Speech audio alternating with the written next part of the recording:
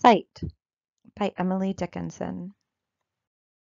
Before I got my eye put out, I liked as well to see as other creatures that have eyes, and know no other way.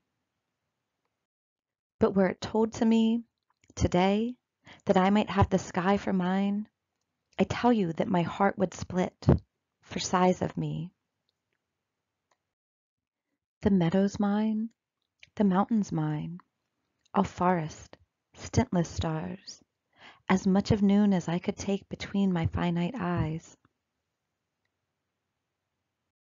The motions of the dipping birds, the lightning's jointed road, for mine to look at when I liked, the news would strike me dead. So safer, guess, with just my soul upon the window pane where other creatures put their eyes, incautious of the sun.